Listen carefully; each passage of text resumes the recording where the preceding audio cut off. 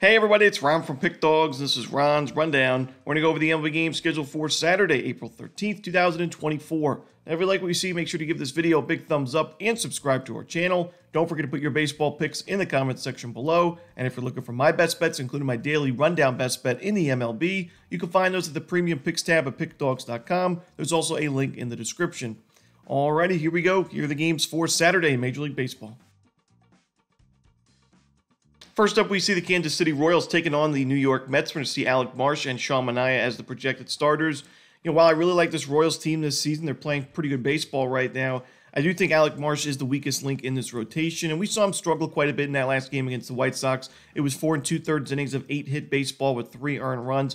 Now, the Royals were able to come back in that game and win. It's still 5-3 the final score. But that was against the White Sox. Now you're playing, on the road here against a much better team, in my opinion, than the Mets, and a team that opened the season, really struggling, but they've been better as of late. And I think Sean Manaea on the other side just pitching so well this season. I mentioned, I didn't really love the pickup for the Mets in the offseason, and I just didn't think it really made a lot of sense, but he pitched so well in spring training. He's done so well in the regular season. 11 innings combined of 1 earned run baseball with 14 strikeouts. Manaea has been exactly what the Mets have been hoping for. And the Royals are much better against righties and lefties offensively. So I think the matchup benefits Manaea as well. I'm going to go with the New York Mets here on the money line. Next up, we see the Cincinnati Reds taking on the Chicago White Sox. Nick Lodolo and Garrett Crochet are your starters. Last year, disappointing season for Lodolo, battled some injuries. The ERA was over 6 by the end of the season at the major league level. This year, this is going to be his regular season debut here, and I expect a good start for Lodolo. I also think he's going to be a nice option in this Reds rotation. I think he has a lot of potential, similar to a guy like Graham Ashcraft, but Lodolo's got really good strikeout stuff, so I think that, he puts together a good outing here against a White Sox team that's ranked 24th in team OPS against lefties. Now, Garrett Crochet, it's a pretty tough matchup against the Reds, who have good numbers, OPS, and isolated power-wise against lefties. However, Cincinnati strikes out quite a bit against southpaws, 29.4% as a team, with a low walk rate to go with it. So that certainly benefits Crochet, who's got 21 strikeouts, one of the most strikeouts in baseball right now through his first 18 innings of work. I said he is the MVP of the White Sox this season. Doesn't really take much to be that right now, but nonetheless, he's been a really good starting pitching option, somebody that wasn't a starting pitcher the last couple of years. He's mostly featured as a reliever, and he's been able to pitch well. I mean, last game wasn't his best start against the Royals. That is a very good Royals team, and it was still 5 innings, a 2-run ball with 5 strikeouts and no walks, so it really wasn't that bad of an outing, but he did give up a home run. I expect the Reds to win this game. I like their chances on the money line. I'd lean towards the under as well. Next up, we see the Colorado Rockies taking on the Toronto Blue Jays. Dakota Hudson and Bowden Francis are your starters.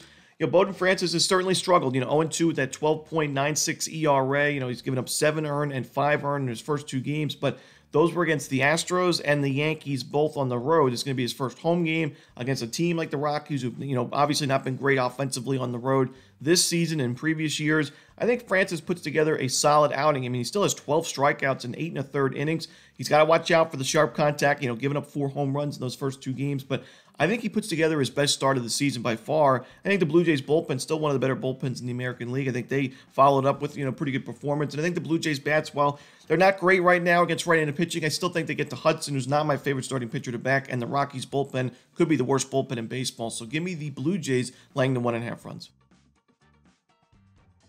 Next up, we see the Milwaukee Brewers taking on the Baltimore Orioles. DL Hall and Dean Kramer are your starters. DL Hall, of course, was moved to Saturday because of the postponement for the Brewers on Thursday. They moved Freddie Peralta into that Friday slot. Now we see Hall in this game. I mentioned, didn't love the matchup for him in this game against a solid Orioles lineup, but the key for me with the Orioles this season is they've struggled offensively early in games. We've seen them put together quite a few rallies. I mean, we saw it in that final game of that Red Sox series where, Garrett Whitlock pitched well through about 5 innings to shut out baseball. The Orioles didn't score a run until I think the 6th or 7th. Then they added a couple runs in the 8th, and they won that game in extra innings. But we've seen, if you look at the numbers, the 1st to 6th inning offensively is completely different numbers than the 7th on for the Baltimore Orioles. And, it's good to be a team that gets never out of a ball game. And Dean Kramer is one of those starting pitchers where sometimes the numbers aren't the best, but he still ended up as one of the most profitable pitcher in baseball last year. And it's kind of funny, the irony of him pitching well in his last game against the Pirates, 7 innings of no earned run baseball. And of course, the Orioles lose that game 3-2 in the final score in that one. But I think Dean Kramer, still a pitcher you want to back, usually as the Orioles, you really back him up offensively.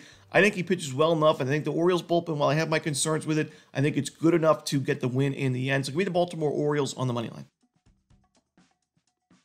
Next up, we see the Pittsburgh Pirates taking on the Philadelphia Phillies. Marco Gonzalez and Spencer Turnbull are your starters. Spencer Turnbull's pitching pretty well for Philadelphia this season. 11 innings of 13 strikeout baseball, no home runs, and only one walk given up. Only one unearned run, no earned runs given up for Turnbull this season. It's a small sample, but against some decent teams in the Reds and Cardinals, and both of those were Phillies wins. I think they win this game and cover the run line as well. Both of those games were run line covers. I like Philadelphia here. You know, Marco Gonzalez has pitched pretty well himself this season, but I do think that the only 6 strikeouts in 11 innings is a concern. He's somebody that in his career has had some issues with the home run ball against a powerful Phillies lineup against lefties. I worry about that as well. I'm going to go with the Phillies and lay the 1.5 runs in this game. Next up, we see the Texas Rangers taking on the Houston Astros. Andrew Heaney and Ronel Blanco are your starters. Now, for a season where the Astros pitching staff has struggled, badly to start the year, Ronel Blanco has been the key exception. I mean, he's 2-0 with no earned runs given up, only one base hit given up this season. He had a no-hitter against the Blue Jays to start the season, and he flirted with another no-hitter against the Rangers in that next game, 6 innings of one hit, no earned run ball. Now, he had 4 walks in that game. He only had 4 strikeouts. I do think regression is looming. How much longer can he keep it up? I mentioned he was the Cy Young of spring training, as he was excellent in the spring, and he carried it over to the regular season. But I still think he's a better option in this game. I mean, Andrew Heaney, he gave up 6 earned runs to this Astros lineup last week, where it was 3 2/3 of 4 hits, 6 earned, 1 home run, and 3 walk baseball with only 2 strikeouts to go with it. And that was a 10-5 Astros win. And the Rangers have lost the first 2 games now for Heaney, 5-2 and 10-5. I'm going to go with the Astros in this one on the money line at home.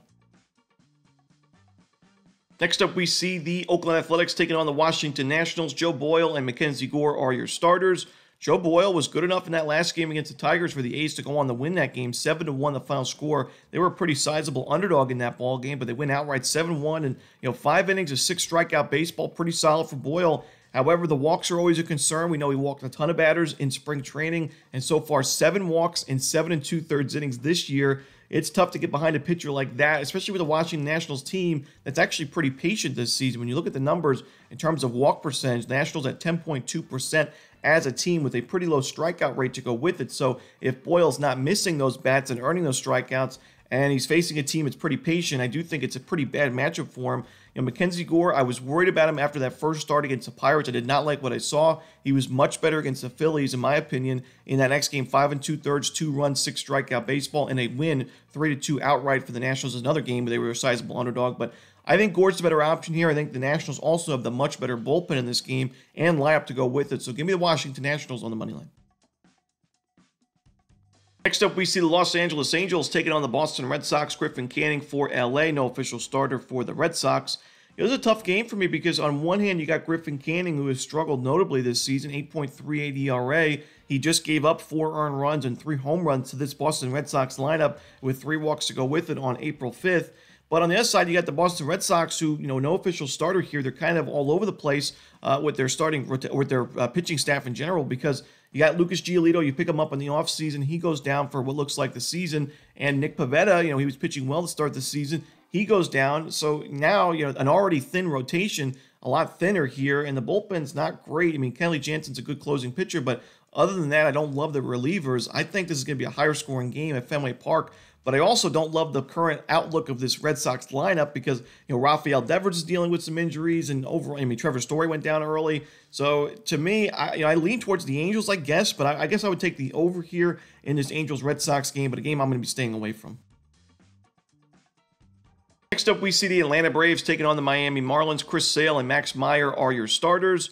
Max Myers pitched well this season for the Marlins, 2.45 ERA. The rotation overall for Miami has not been great, but he's been a solid option. But I do expect some regression for him. Only the 7 strikeouts in 11 innings, giving up those 2 home runs, so at least a home run in each of those first 2 games. And now you're facing the Atlanta Braves, the best lineup in baseball, gets right into pitching by far. I would say it was the best lineup against righties last year. And, this team is just so tough because they have the power, they get on base, but they also don't strike out much this year against righties, at least so far, and their walk rate is through the roof. So I think Meyer is in trouble. The Marlins bullpen, we know, has struggled. And Chris Sale, he's somebody that I expected a slow start to the season, but he's actually pitching pretty well. 3.38 ERA, 2 earned runs in his first 2 games each, not too bad. 13 strikeouts, and he's facing a Marlins team that's got some of the worst numbers in baseball against left-handed pitching this year. I think Sale gives the Braves his first quality start of the season. I think the Braves win this game going away. Give me the Braves laying the 1.5 runs.